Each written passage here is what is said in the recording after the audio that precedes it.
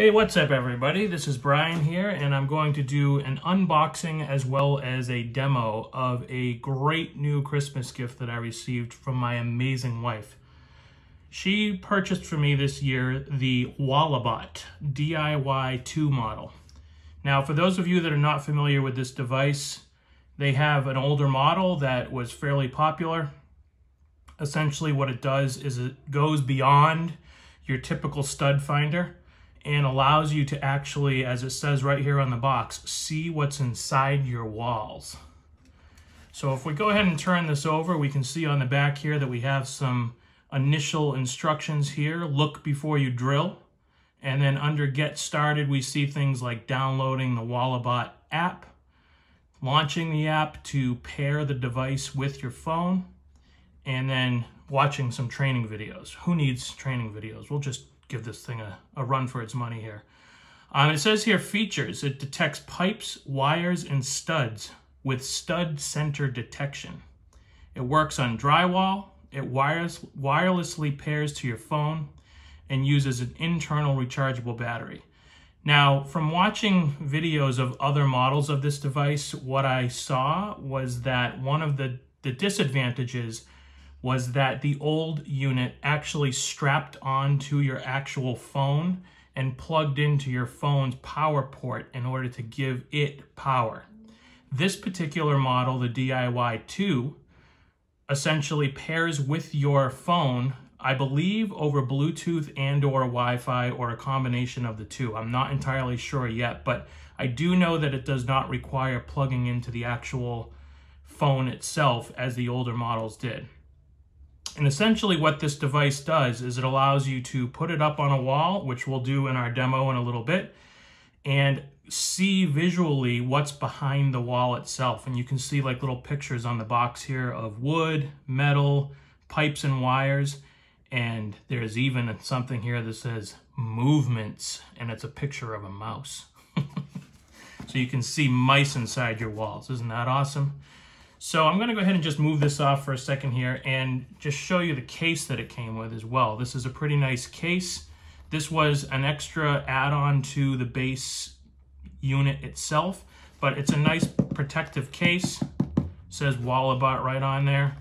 If we go ahead and open it up, take a quick peek inside, we can see that there's a nice elastic here to put the device behind.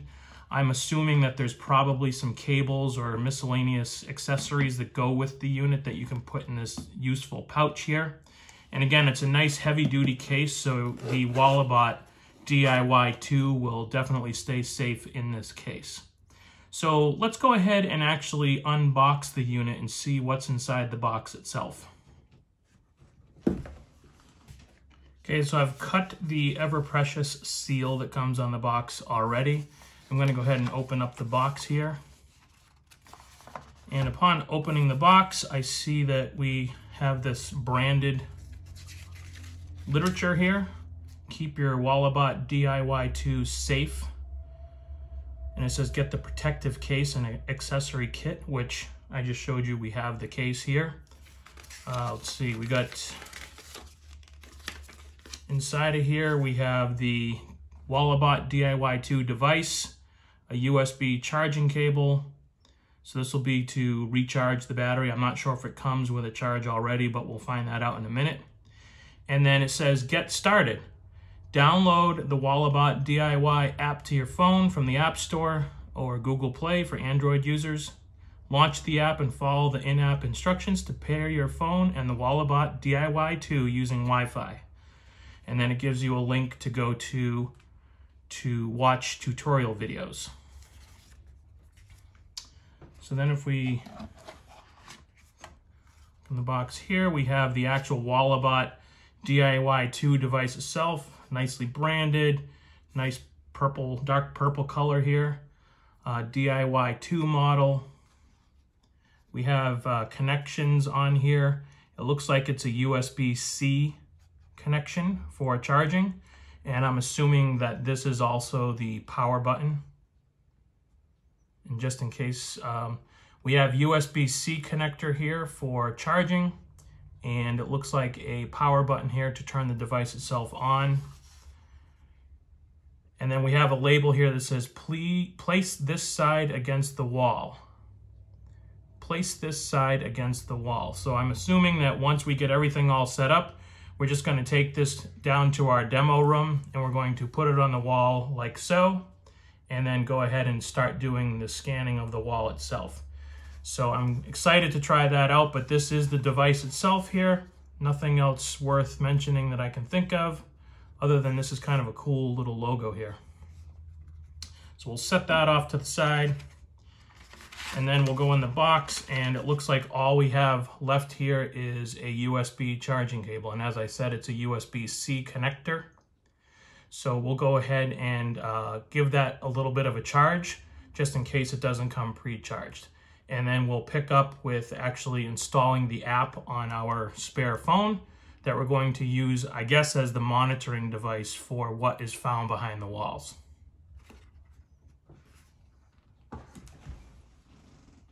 Okay, so what we're going to do is we're going to go ahead and plug in the Walabot device. You can see that we have the plug right here. Just going to plug that in, and it looks like we get a little amber colored charging light here. I'm not sure if that changes colors when it's fully charged or if that's just indicating that it's charging, but I'm going to go ahead and plug it in. There's a blue light over here, which I'm assuming means that it has power. But we're going to go ahead and actually download the Walabot DIY app on our phone and see what we can find out. So I'm going to go ahead and just set this down for right now, and we're going to go ahead and work on installing the app on our device that we're going to use to monitor it with. Okay, so we're going to go ahead on our phone here, and I searched for Walabot in the iPhone App Store, and I see Walabot DIY. So I'm going to go ahead and just select that and say get.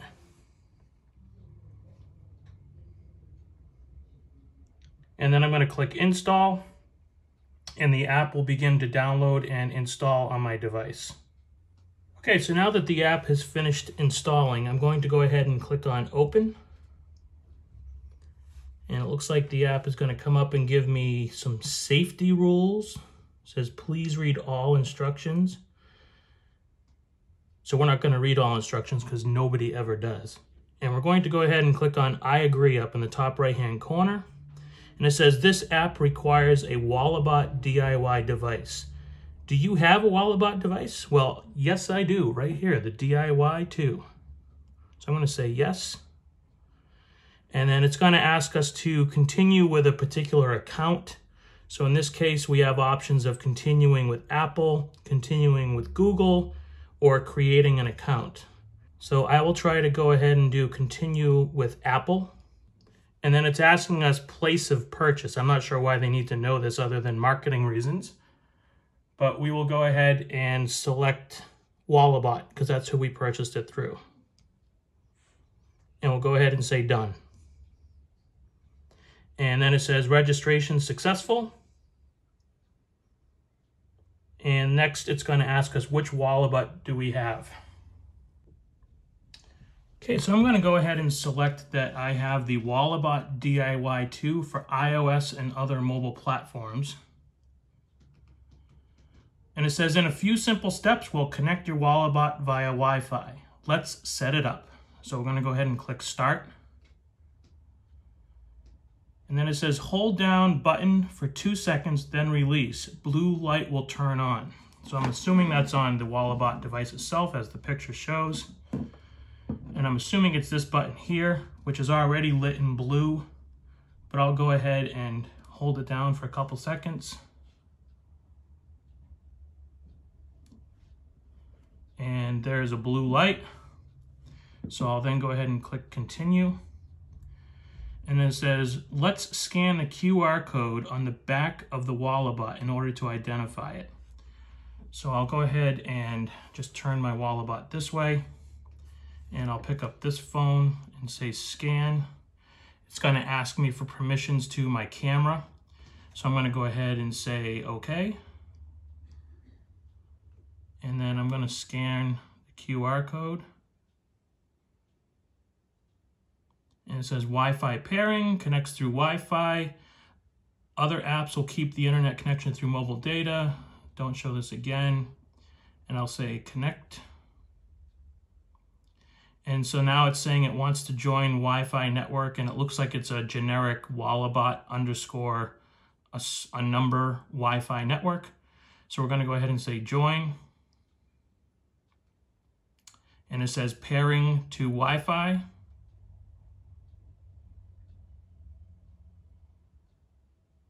Okay, it wants to find and connect to devices on your local network. Not sure why it needs to know that, but I will go ahead and say okay just to simplify this. Okay, and it says transferring software. Soon the Walabot will restart and the app will reconnect to the new software. So we'll say join. Then it says connecting to Walabot.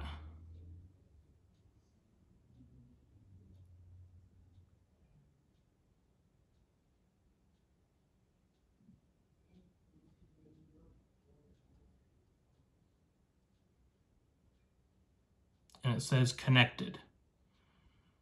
So then it says wall types. Walabot DIY2 scans drywall. And it explains like dry gypsum panels used after 1950s. It's all very specific details. We'll go ahead and click next. And so now it wants us to calibrate the actual Walabot itself. So what we're going to do now is we're going to leave this desk here and we're going to go down to our actual demo space and get things set up down there to walk through a demo of the unit itself. Okay, so here I am back with another test of the DIY2, and I've built a demo wall, if you will. It's kind of dirty, so let me just clean it off a little bit. But I have a piece of Romex here. I have a 2x4 stud and a piece of PVC pipe. I've gone ahead and launched the DIY2 app, and it's asking me to do a calibration. So I'm going to go ahead and click on Start Calibration button. And it's going to tell me to put the device firmly on the wall. So I'll go ahead and do that and click Next Step. And then I'll click Start Calibration.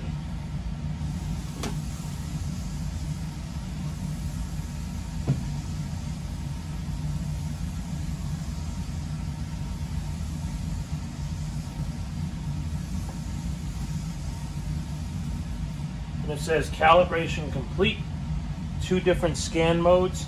So I'm going to go ahead and click image, and then it shows me a tutorial of how to do the scan. So I'm going to go ahead and just start where there's nothing and say start scan. And we'll see no object detected yet. So I'll scan slowly.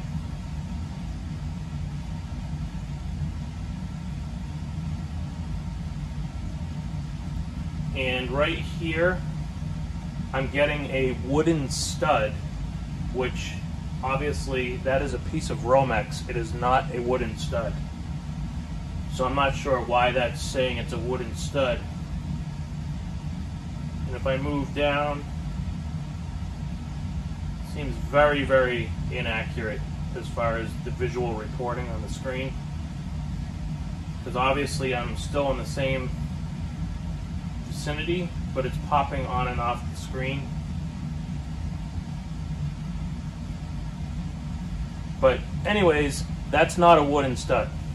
So I'll move on and go to my actual wooden stud.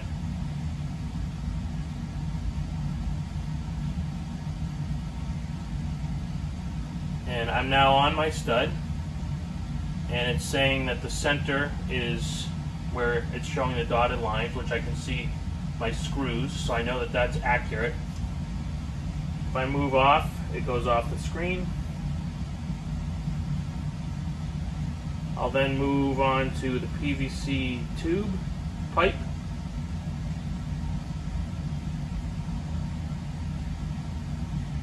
So I'm now on my PVC pipe, and you can see on the screen it's coming up as a wooden stud also. So thinking that maybe the calibration didn't work, I'll go ahead and do another calibration process. So I'll say start calibration, place it firmly on the wall. Next step, and then I'll click Start Calibration.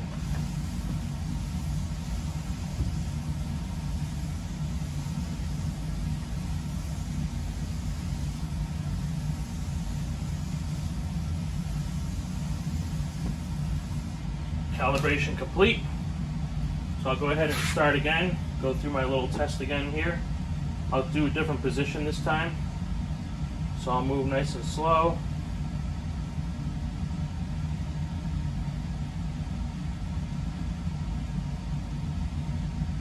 Again, it's detecting my piece of Romex as a wooden stud, which, as you can see, this is not a wooden stud. It's a piece of electrical cable. I'll then scroll along here and get to my actual stud. And you'll see the stud showing up correctly. And then I'll move on to my PVC pipe. And that is also showing up as a wooden stud. Now this is just standard 1/2-inch sheetrock, and I will turn it around so you can see what I have set up on the back.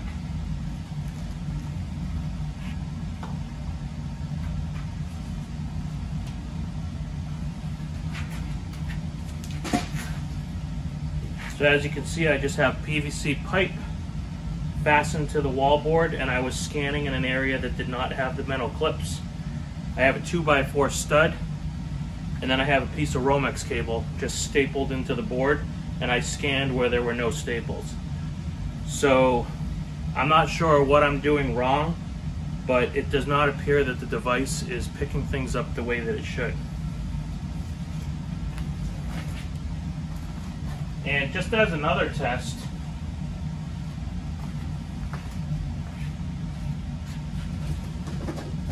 I have a piece of loose Romex cable here, so I'm curious as to whether or not it will detect that, because in the demo videos for this device, it shows someone moving a cable behind a wall, and the Walabot picks it up. So let's see if that actually works. Make sure it's in frame here. Yep.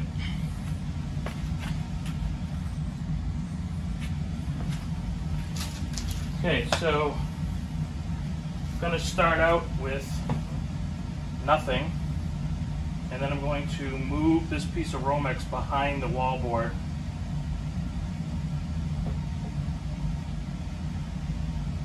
Okay, so that's actually coming up and detecting a wire, and as I move it, you can see the images updating properly on the screen. So that's interesting, because if I then go over to this piece of Romex,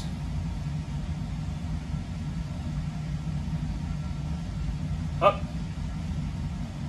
that's actually showing up as Romex now. So that's really interesting, because you saw earlier it wasn't showing up as Romex, it was showing up as a stud. Now it's actually detecting it as electrical cable, or pipe and wire, if you will. And then if I go over here, that's my stud. So now I'll move back over to the wire.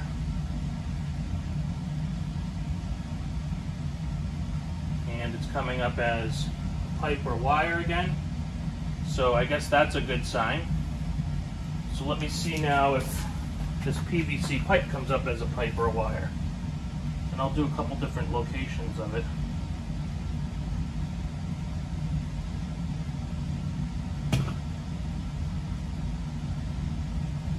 Okay, it's coming up as a wooden stud.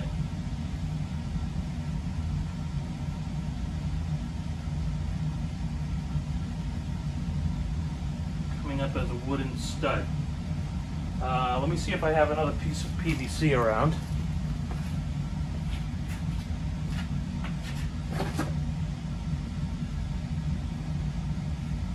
I do just happen to have a piece, so I will go ahead and put my Walabot on, and we'll see nothing. and then I'll put a piece of PVC behind it, and it's coming up as a wooden stud.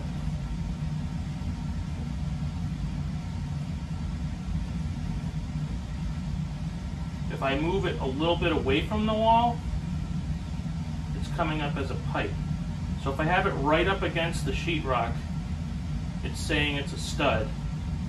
And if I move it a little bit away from the wall, I don't know if you can see from that view how far away I am, but I'm probably about an inch away from the wall. And it's showing up as a pipe.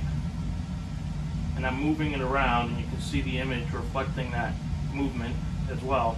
But if I bring it and put it right up against the wallboard, it then shows up as a stud. So kind of inaccurate, because I know in some cases you can have PVC pipe that's pretty much right up against your wallboard. So let me go back over to the Romex and do that again.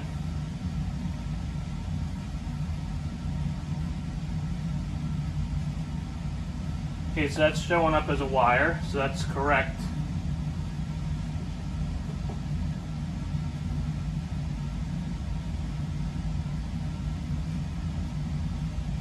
And what I notice is the area where it's reporting correctly, it's not stapled up directly against the sheetrock. It's pulled out maybe a ½ inch.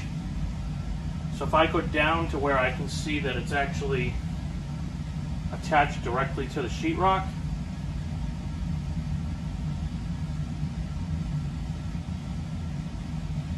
it comes up as a wooden stud. So it's almost as if the device thinks that anything that's right up against the sheetrock is a stud, and then anything that's not right up against it, it will detect as a pipe or wire, which I don't know is entirely useful or accurate. So these are my findings, and let me know if I'm doing something wrong. Thank you.